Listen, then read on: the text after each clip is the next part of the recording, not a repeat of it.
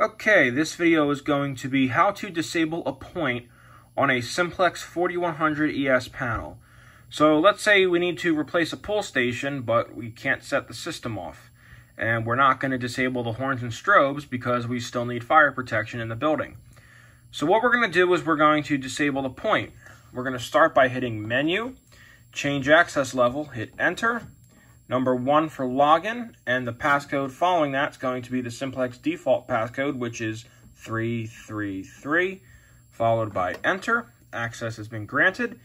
Now when we come out to our regular screen here, we are going to hit number 6 for IDNet, MapNet device, channel 1-2 is the pull station's address. We're going to hit Enter.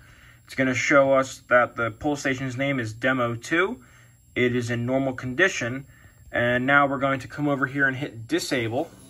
And we are going to hit Enter to execute. And now we have a disable trouble. We can acknowledge that trouble. Now we've replaced the pull station. We are ready to enable the point.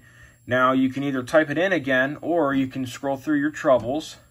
There it is. Come right here, hit Enable, and hit Enter. And it will enable in 59 seconds usually.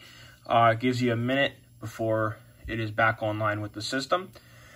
So make sure your installation is complete and the device is ready to operate before you enable the device.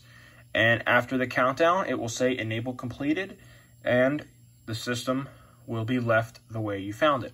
If you have any questions, please let me know. Thanks for watching.